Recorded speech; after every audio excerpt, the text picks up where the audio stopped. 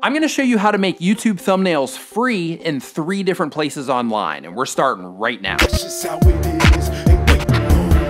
What is going on? My name is Nick. Welcome to another video. If this is your first time here and you wanna learn how to grow your channel, make videos, and all types of other YouTube related stuff, start now by subscribing and hitting the bell so you don't miss anything. Personally, I make my thumbnails using Photoshop, but I get a ton of requests of people asking, hey Nick, how do I make thumbnails online for free? Because of that, I said, hey, I'm gonna figure this out. I'm gonna research and try to find some good places that are easy to use and that can get some really, really good results for you. So without further ado, let's head to the computer and I'll show you. But first, let me know what you're using currently to make your thumbnails down in the comments. The very first one on our list is Adobe Spark. With Adobe Spark, all you have to do is go to spark.adobe.com. You will have to create an account here, but it is free to use Adobe Spark. So basically what you'll do is you'll want to go and you want to click on the big plus icon over here on the right.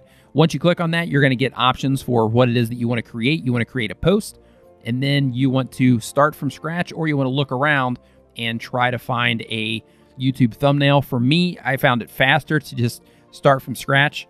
And then with starting from scratch, I can select the YouTube thumbnail template down here in the bottom. So here I'm just going to do a quick example for you how to make a thumbnail. So once I have that selected, I'm going to click on more sizes and I'm going to scroll over to YouTube thumbnail. I'm going to make sure I have that clicked, and then I'm going to click on continue.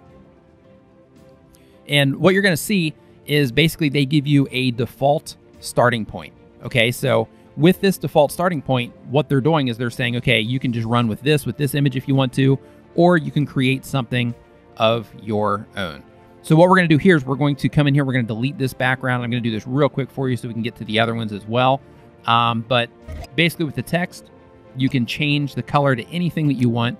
With the photos in the background, I can go to here, I can click on add a photo, upload a photo, pull in any photo that I want from my computer. Once that thumbnail is loaded, you can click on your text and you can drag this text anywhere in the thumbnail area. Now, one thing that's really cool that I want to point out is with Adobe Spark, when you click on the text and you start moving it around, you can see how it basically reformats the text in order to make it work with whatever shape you end up using for the text. So here, if we wanted to make it go all the way across, we could definitely do that, or we can just make it kind of small little accent up here in the corner. But another awesome thing about Adobe Spark is, you can change the color, you can change the fonts that you're using, you can change pretty much all aspects of the thumbnail here. You can change your opacity, you can change the spacing between letters, you can add shapes to the background, which is pretty cool. So let's say you want to put a square behind it or something like that. Then as you drag it, it's going to keep that square happening behind you, and you can change the color of the square and things like that, which is pretty cool. But the options here are absolutely amazing as far as what they provide for you, and it can really get you some really good looking, nice results for YouTube thumbnails. You can also change the actual picture itself. You can change the effect on the picture. So that comes in really handy if you're trying to, basically just come up with something that looks a little bit different. Give you all kinds of different options of things that you can do to really, try to make your thumbnails stand out a little bit.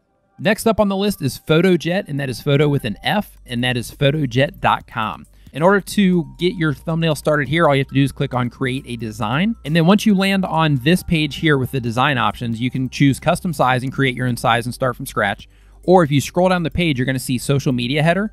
You're going to see an option here for a YouTube thumbnail. And they also have other social media graphics that you can use as well.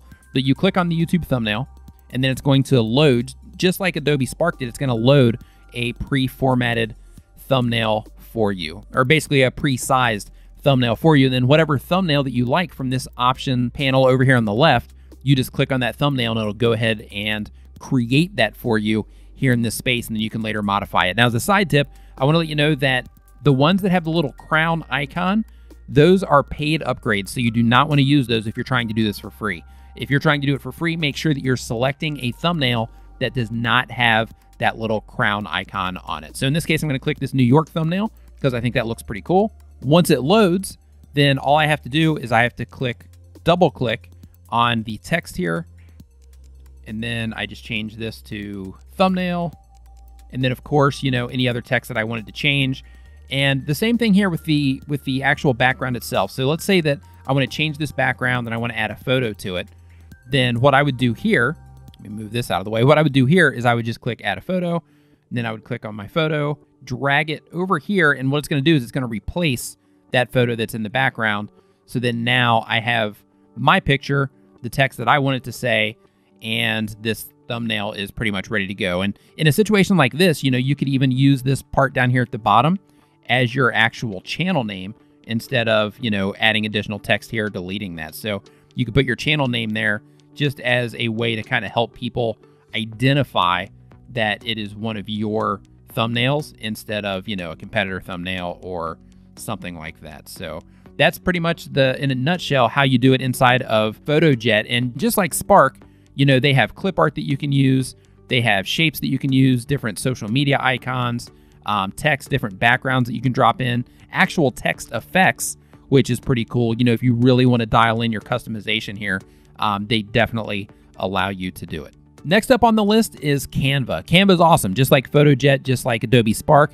It basically works off of templates and lets you create it how you want to create it. Start with what they have and then create it how you want to create it. So in this example, YouTube thumbnail is right here at the top of the list, so I'm just going to click on that. And then just like the other ones, you can see here, they have this huge panel of options that you can use. Now, how PhotoJet had the little crown for the upgraded versions, this one has a little free icon just to let you know that you can use it for free. So if you don't want to spend any money, you want to make sure that you're using the ones that give you the free option. So here I'm going to create the thumbnail with the journey outwards option.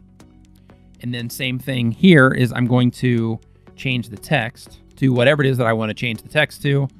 And then I can just move that into place. Once you have your layout figured out and you get your text on there, then if you want to change the photo in the background, all you have to do is just come over here, click on uploads, and then you can upload your image here.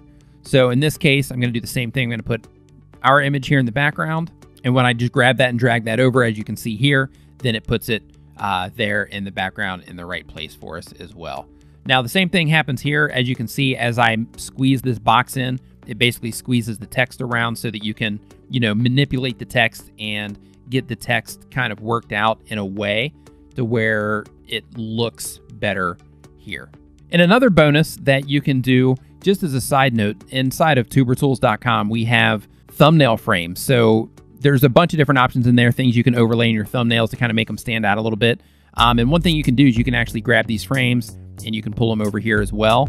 And you can also use these inside of Canva and the other platforms as well when you are making your thumbnails. If you want to learn how to grow your channel, make videos, and all types of other YouTube related stuff, start now by hitting the round subscribe icon so you don't miss anything. Thank you so much for watching. I'll see you next time.